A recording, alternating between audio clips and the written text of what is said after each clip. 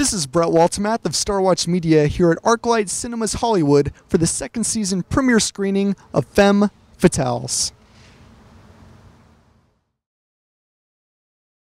Brett with Star Watch Media, it's a pleasure to speak with you. We're here at the second season premiere cast and crew screening of Femme Fatales. You made it, you're here, right on time. Yeah. Now, do you have a role in the show? Yeah, so I'm going to be on the first episode that's this Friday. It is our first episode. I play Pex. I'm a celebrity personal trainer, washed up, trying to make a comeback. But no, it was a really good time, great cast, great crew, and we're excited about season 2. When did you first hear about the show, and what was your reaction when you heard the concept for Femme Fatales? I didn't hear about the actual show until my audition process, but when I heard about the concept, and then I saw some of the footage from season 1, and then I started working with Robin to see what was going on set.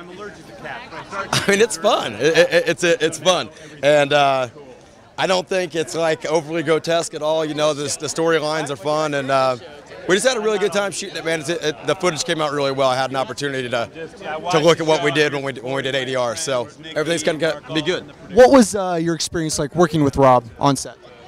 Oh, I mean, he's just a great guy, right? You know, Rob's just a really good guy. So the chemistry is on set. He makes it really fun for everybody, and it's really laid back. It's not businessy. There's on some sets, you know, people are kind of cold and go to their own trailers. But it was really hang out, everybody be together and have a good time. We had a blast. Yeah, we had a blast. I think one of the big misconceptions of the show is that it's really strictly, you know, it's a guy's kind of show. You know, there's really nothing that's in it for women when, you know, the argument is that really, you know, it kind of represents, you know, the empowerment of women. What's kind of your take on what women can really take from Femme Fatales? Well, I mean, I think it's just what you said, you know, about the empowerment of women, where we are as a society now, you know what I mean? I mean, just with where we've come with gay rights in this city, and, you know, and women being more empowered, and just, we're really moving in the right direction, in my opinion. So, yeah, I think women should stand up and be proud, and this is definitely an empowering show to them.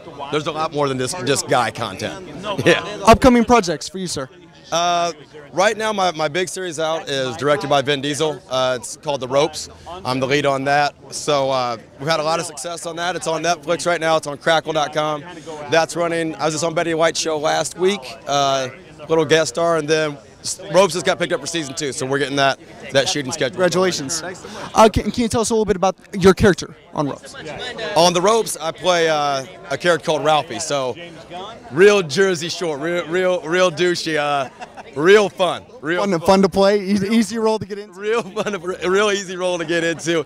I get the spray tan every day, and they slick my hair back and start putting on the chapstick and go right into town, dude. Yeah, it's fun. So thanks so much. Well, enjoy the filming of the second season. Thank you for the time. Enjoy the premiere.